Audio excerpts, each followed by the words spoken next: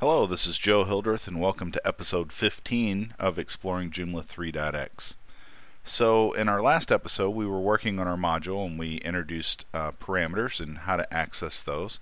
So in this episode, part 7 of creating a site module for Joomla, we're going to talk about upgrades and updates to your Joomla extension. All up to this point, as we made changes to our module, we would zip it up and we would install it, and Joomla would overwrite the files, and we were fine. But let's talk a little bit about why that happens. We're going to go to our project folder, and we're going to open up the XML file or the manifest file and take a look here. And there are a few things here that we want to talk about. First of all, the second line here where we talk about the extension, we tell it it's a module and the minimum version, etc. But this part right here, the method equals upgrade, is what allows us to overwrite the files that we're installing. If our module's already installed. The other method option that's available is install. Now there's a subtle difference between the two. If an extension is already installed and the method of installation is marked as upgrade, then Joomla will compare the version of the file in the manifest to the version of the file of the extension in Joomla, and it will make any changes to the database, and then it will copy over, replacing any of the old files with the new ones. If this were marked install and the extension was already installed, what we would run into is that Joomla will throw up a warning and an error. The warning simply says that there is a module of that name already exists, so it will refuse to install, and the error of course just tells you that it won't install. So additionally, in the manifest file, we have this section up here which we said was just metadata. But let's talk about two pieces of metadata. First is the version. The version, when you do an upgrade, this is the value that Joomla looks at to determine what version you're trying to install, and that's what it uses to compare the version that's installed inside of Joomla. That would be located in the schemas table for the extension, and then uses the PHP compare function, and then we'll run updates from that, and we'll talk more about updates here in just a second. In addition to this up here, it's not really a necessity or mandatory, but the creation date, I always kind of make sure that my version and its release date coincide.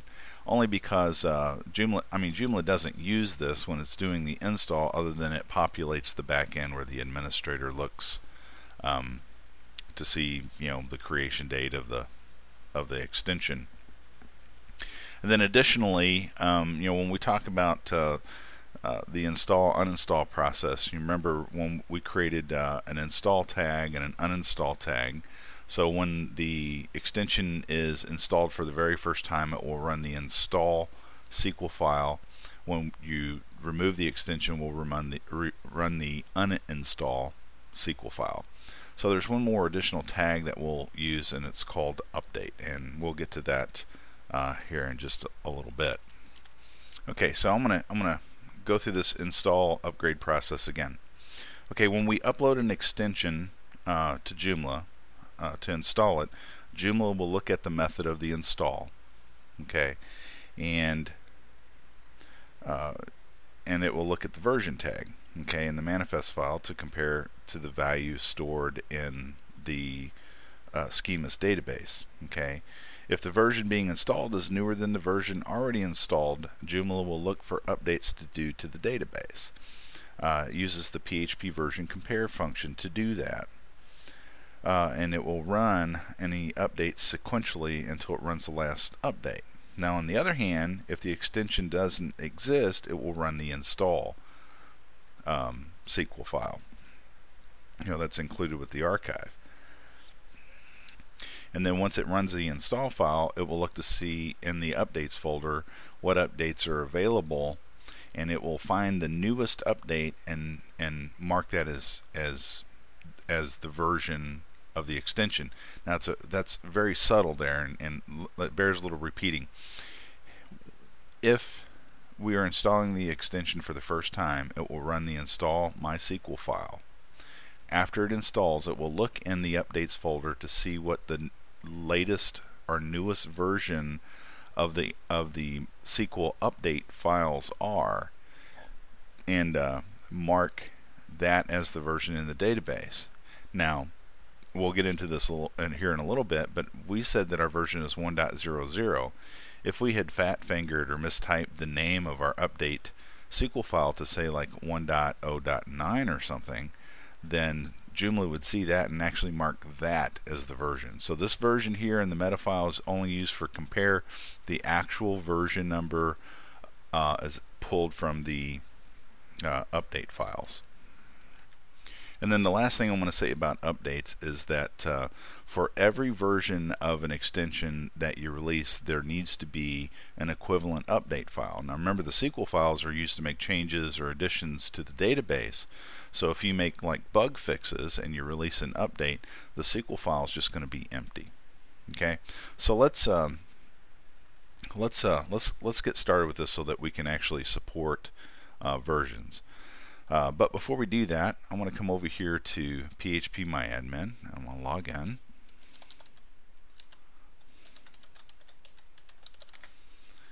And let's take a look at the Joomla databases that exist.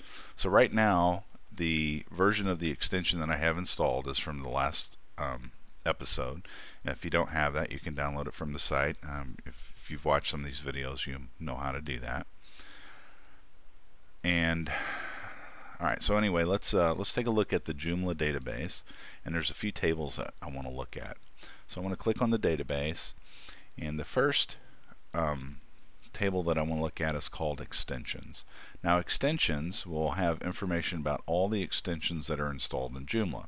Okay, so I'm going to click on the double arrow to go to the last page of extensions and scroll down here until I find mod random quote, and you see there's an ID number here. This ID number is used as an index in the schemas table to find the version of this module, in this case mod random quote. So if we come back over here to the Joomla database tables and we scroll down to schemas, if I can find it, there it is, we'll notice that our ID isn't here. And the reason why it's not here is because we have not done any updates or created any update SQL files for Joomla to put an extension here. So let's go correct that. So the first thing we need to do is we need to add some files and folders to our directory structure. Recall that we have the SQL folder, and inside that we have the install and uninstall SQL files. Alright, so we're going to create a folder called updates. So a new folder, updates. Okay, and I'm going to copy this index file here. Remember, we do that to keep Apache or whatever the web server you're running is from listing the files if it's not been disabled.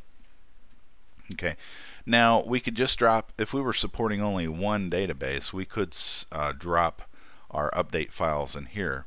But the problem is all the update files have the same name, unlike the install file and uninstall file, which has this little MySQL or MSSQL or whatever, something that will give you separate file names. The updates don't. So we're gonna, in case in the future we decide we want to support an additional database server, we're going to put each database server's updates in its own folder. So I'm going to create a new folder called MySQL because that's the one that we're supporting. And again, I'm going to copy this index file and paste it over here. Okay, and then recall from our XML file that ours is version 1.0.0.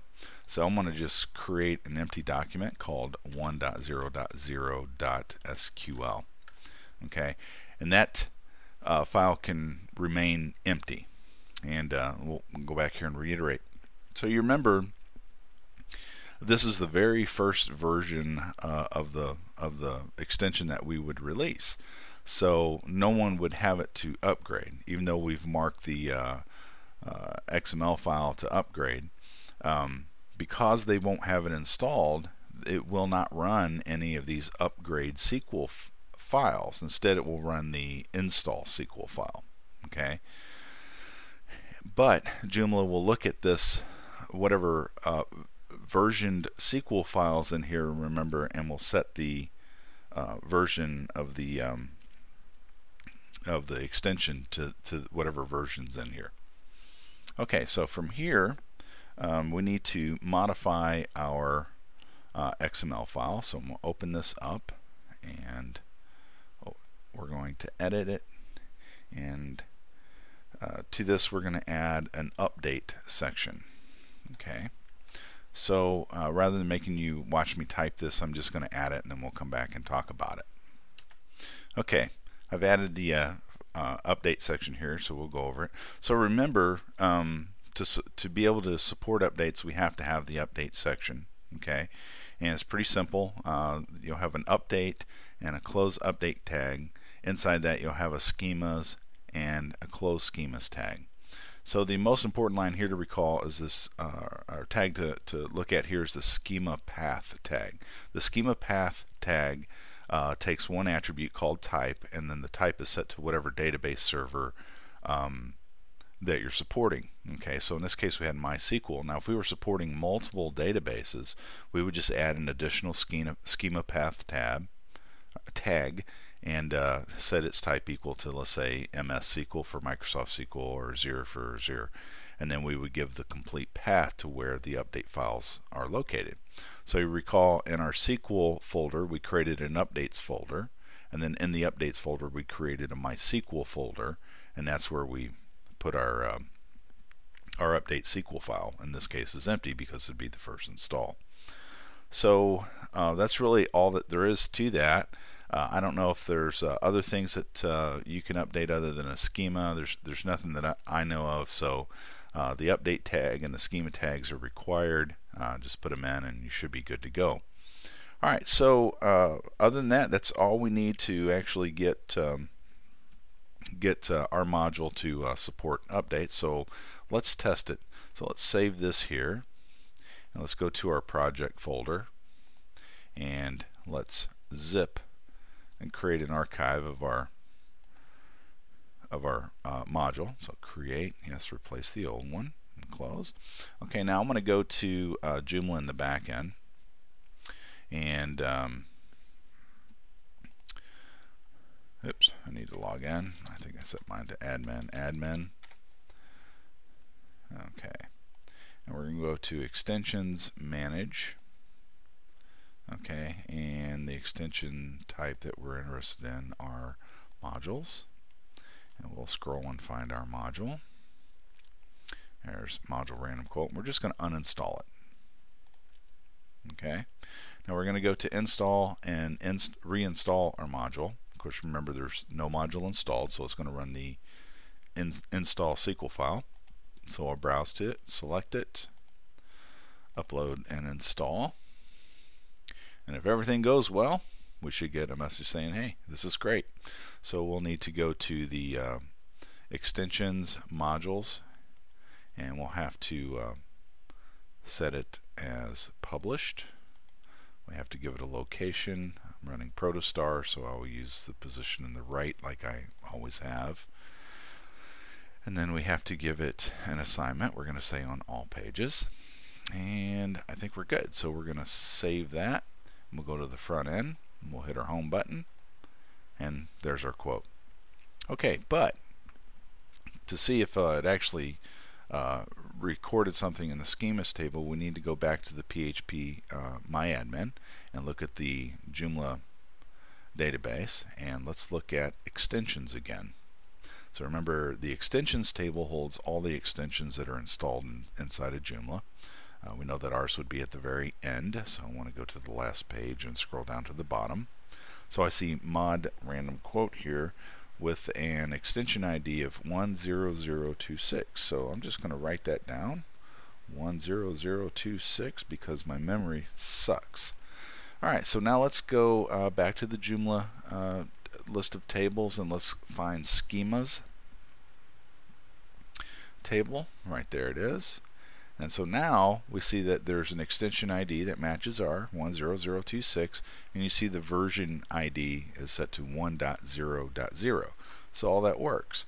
So just to recap, when we installed the extension, it wasn't installed, so it ran the install script file. After it ran the install script file, it looked through the SQL updates, MySQL, and discovered that this is the latest version. Okay, so it set the value on the schemas table to that version. Okay, so we're good. So that part works. Okay, well, that's the gist of versioning. So let's enhance on this a little bit. Let's start making changes to our module and versioning it along the way, so we get the practice and get a clear idea how it works. So let's do this. Let's think about the future of our module, and let's say that we want to be able to provide an image of the author. So if Ben Franklin has a quote up there, we want to put a picture of Ben Franklin, or if it's Thomas Jefferson, and that sort of stuff. But we need to make some changes to the database to do that. Our database right now for the random quotes, if we go back here and take a look, find mod random quote right here, you'll notice that we have an ID, which we said was just an index, the author's name, the quote, and the source. Well, we want to be able to have associate an image with our author. So we're going to add another table entry that would have the name of the image file that we're going to use to load up. If that could be shown along, with the quote. If the maybe if the administrator wants to show the image, so maybe we can set that as a parameter. But for right now, let's talk about, I'm really focusing on the update and install process. So we're just going to make changes to the database, which is what the install process or upgrade process really does and shines at. So remember that our SQL files for install and uninstall, okay, their job is if the extension has never been installed, it has to have all the SQL there to create the necessary database tables, key constraints, and populate it with data and all that sort of fun stuff. So we need to modify the install MySQL file here so that it will, if it run for the first time, would create everything that we needed to create. So we're going to open this up and edit. And the first thing we're going to do is we're going to add an additional column to our table. So I'm going to come right over here at the end of the source column, and I'm going to add a comma because we're going to do another definition here. And I'm just going to pause this here and type this in, and we'll come back and talk about it here real quick. Okay, so I've added this line here. I'm saying that I'm going to create a column called picture. Okay, and its data type is a variable character and can hold up to 200 characters. And I just put a comment here saying that this is the author's picture. Notice that I did not say this is not null. This file could, or there could be, maybe we can't find a picture of a certain author or something, so we're going to allow null or empty values here. Okay, now I need to make a clarification here. Normally, in our insert into, we would go ahead and add a comma and pictures here, and then we would add the file name of the picture. But I have 50 inserts here, so I'm not going to I'm going to do that. I'm going to cheat a little bit. But if you go back and let's say that you made these changes inside of PHP MyAdmin, and you went ahead and you populated the data, you can create these insert statements like we did in the beginning when we first started with the database. So instead, I'm just going to insert them down here. So I'm going to come down here to the bottom of the file, and I'm going to add some update statements. So I'm going to pause this here, and then when I get these update statements in here, we'll talk about them. Okay, so you see I have a number of update statements here, and basically we're saying, okay, update this table. In our case, it's mod random quote. Remember, we use that little macro here in the beginning, that hash underscore underscore, right, to replace the random bits that Joomla puts at the beginning. So we're saying that we want to set for the picture column, we want to set it to gwashington.ping, where the name equals George Washington, and we want to set it to bfranklin.ping, where the name is Benjamin Franklin. And again, like I said, I'm taking a shortcut here simply because I don't want to have to go through here and type it 50 times. I can type it 11 times here and be done. Although I think it would be better to have this data here as part of the insert statements, and I will leave that as an exercise for you. Okay, so that's all the changes that we need to make to our install file, right? We've created the column, and we've inserted the data that we need into the column, so we can save that. Now our uninstall SQL file, simply drop the table. If you remember, we can come over here and look. Our uninstall just simply drop the table, so there's nothing additional that we have to do to the uninstall file, so we can leave that be. And then finally, we have to create an update file, because if they're running version 1.0.0 and this is going to be version 1.0.1, there are changes that have to be made to the database, and the updates file makes just the necessary changes. So let's go to updates MySQL. We're going to create another empty file here, and we're going to call it 1.0.1.sql.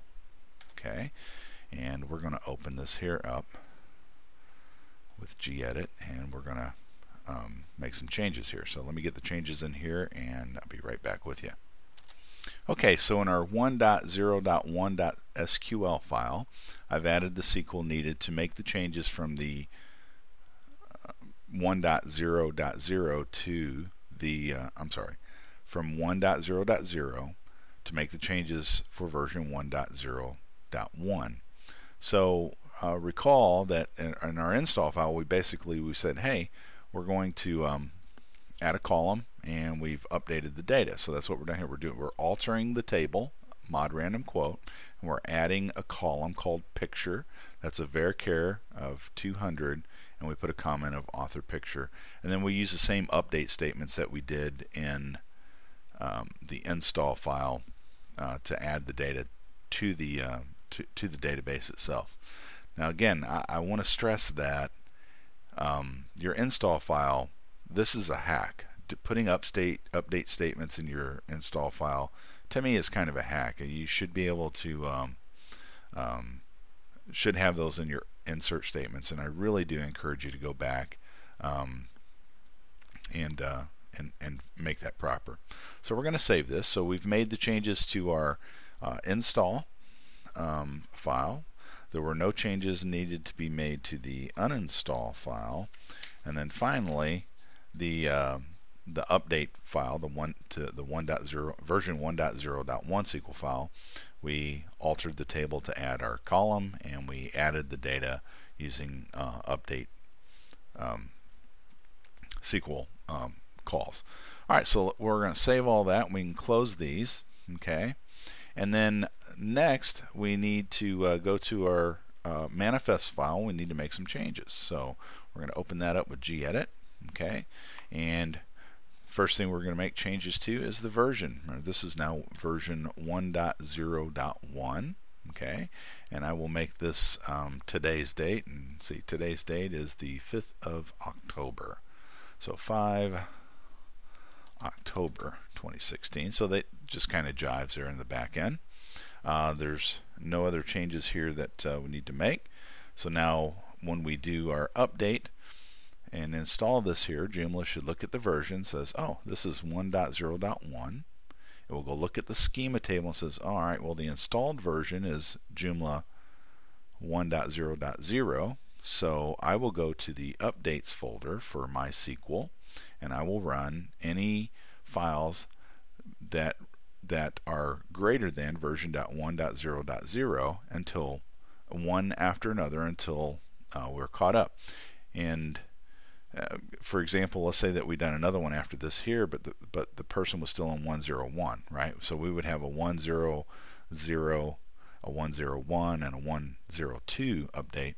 Joomla would see that it was on 100, and if this was version 102, it would say, okay, I need to run the 101 update to make any changes to the database, and then I need to run the 102 changes to make any changes to the database to keep everything in sequence.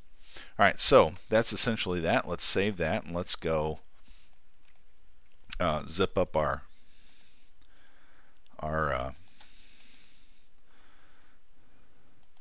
extension here. Okay, and create. Yep, we can replace that. All right, now let's go over to the back end and let's install it. So let's go to, oops, I need to log back in. All right, let's go to extensions, manage, install, and we want to browse, and we want to install our new zip file. Open that, upload and install. Alright, so let's go see if things were successful. So we're going to go back to phpMyAdmin, and we're going to go back to the Joomla database. Okay, recall that we added a column to our table, so let's go look at mod random quote table. And sure enough, there's a picture and there's the data that we assigned to it. So the update went good. But now let's check the schemas table, which holds the version of our extension. So we come down here to schemas. I know it's here somewhere. There it is. And we look, there's our extension ID, and now the version says 1.0.1. So now you kind of get an, hopefully you get an idea of how this works. Now to further test, remember that it didn't run the install file, it ran the updates file. So we're going to test this again by going to extensions, manage, and let's uninstall our extension. So we're looking for modules. Okay, and let's find ours. I think it's on page 2. Mod random quote, and let's uninstall. Okay. Says that it uninstalled. We can verify it by going to the Joomla database and seeing that our module, our mod random quote table is gone. It is. Okay, so let's go back into Joomla and install. Browse, mod random quote, open, upload and install.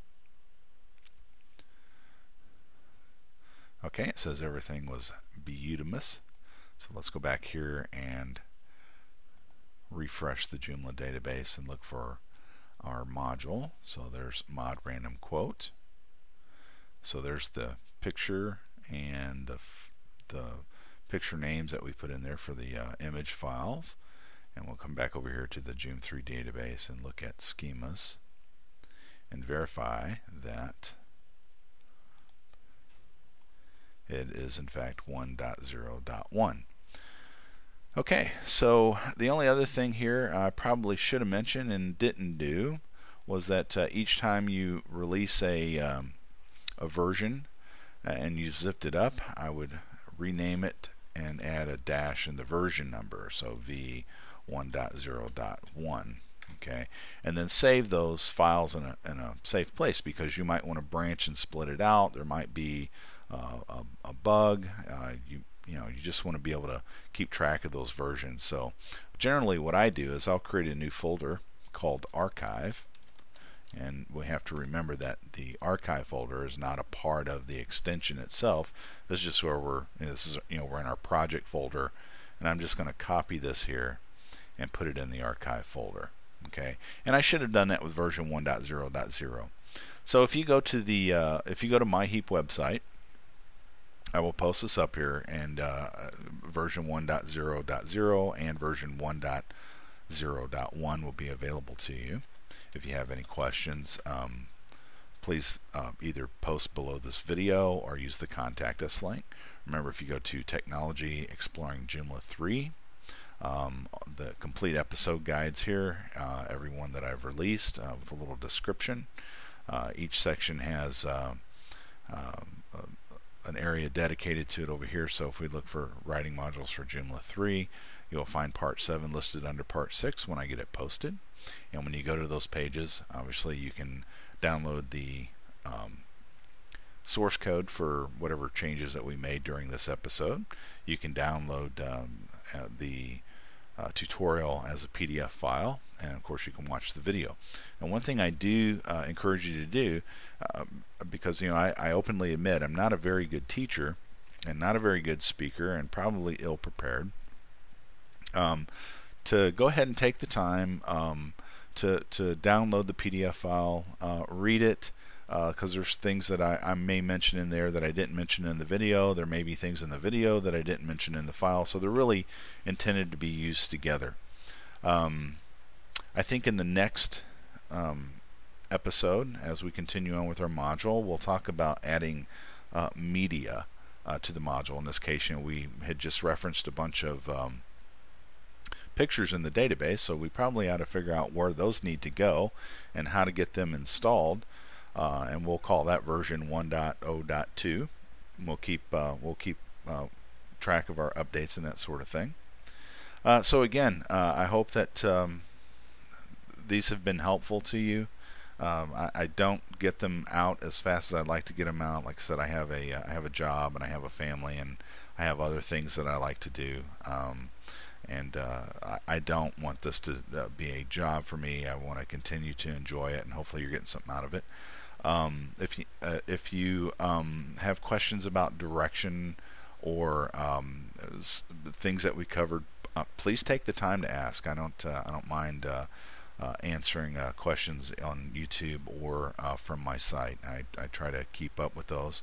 Now I will say this, that I have overlooked or not been notified of some comments on YouTube, so I don't really know what that's about. I don't know if it's the Google Plus thing. I haven't really got YouTube all figured out, but keep the faith and keep plodding on and keep at it. You'll learn this stuff. Some of it's complicated, some of it makes sense, but hey, look, I'm learning with you, and we're going to figure this out together. So in the meantime, have a blessed day.